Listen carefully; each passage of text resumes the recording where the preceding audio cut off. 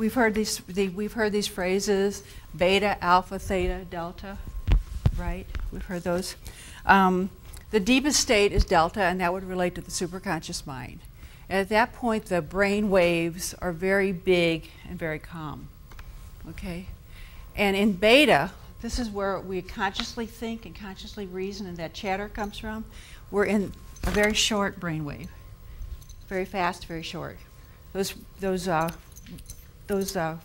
thoughts fly through your mind. You know, here's another one, here's another one. And then as we move into alpha, we are actually able to be more creative as we move into alpha. So the brain waves are further apart and calmer.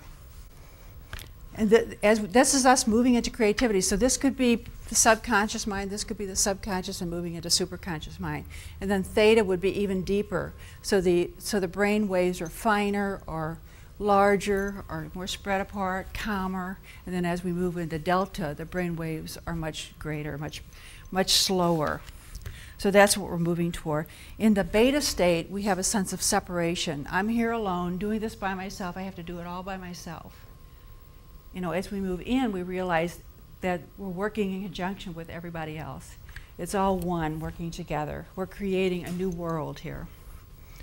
In theta, you can achieve a theta state by being aware when you're dreaming. Have you ever had that time where you've been aware and you knew you were dreaming, but you were right there and you could basically command some awareness? You could ask a question and get an answer. Have you ever experienced any of that? Okay, that's a theta state. And it's awake dreaming. And this is the state we're in when we're processing our day's activity in theta. So at night, you actually have to go to sleep to process your day's activity. And it's happening in that theta state. Sometimes we have a glimpse of it, and we can actually experience it as we're in the middle of it. And at delta, there's no sense of separation whatsoever. There's a sense of total unity.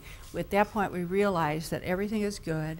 It's all working the way it needs to, you know, and we can be calm. So we definitely want to achieve that state, right? Because oftentimes when we're in the chatter, we're thinking we're all by ourselves and everything is hard and everything is a struggle.